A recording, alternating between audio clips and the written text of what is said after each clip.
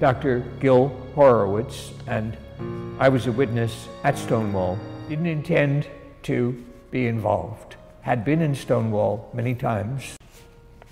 Saturday night, it was the third night of 5 nights. The Stonewall Riots took place over a 5-night period.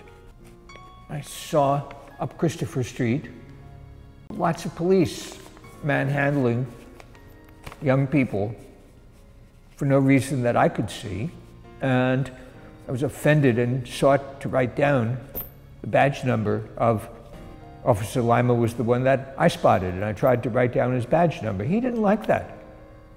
He was offended now by my writing down his badge number and arrested me on the spot.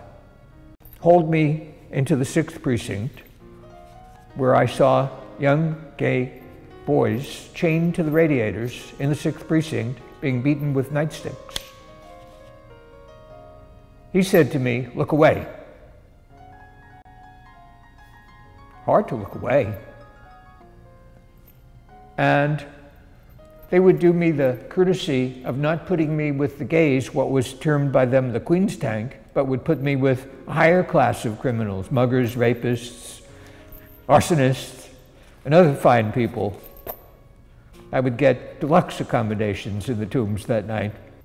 It was not a good night. It was a bad night. And I have a refined understanding of how Stonewall came about, which is often not reported. The homeless kids that lived in the park across the street from the Stonewall Inn played a large part in it. Very often it's depicted that handful of drag queens created the riots. They couldn't have. There weren't enough of them. What could they have really done other than make a lot of noise? But the homeless kids were numerous. They were let into the club because that was part of the attraction of the club. They had no other place to be. That was their home. They were fed, taken care of, loved after a fashion coming there. They'd been thrown, many of them had been thrown out of their homes by their parents because they were gay.